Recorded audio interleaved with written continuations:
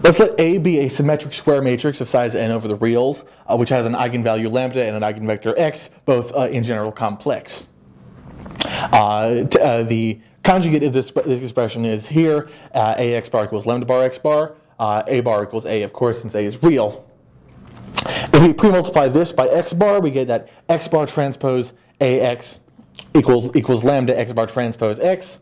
And if we multiply this by x transpose, we get that x transpose a x bar equals lambda bar x transpose x bar. These look similar, and we can make them even more similar by taking the transpose here. Since the transpose reverses the order of matrix multiplication, this goes over here, and this comes over here while everything gets transposed. And since A transpose is equal to A, this is the same as this, so this has to be the same as this, and the only difference in lambda equaling lambda bar now, and therefore lambda has to be real since it's its own complex conjugate.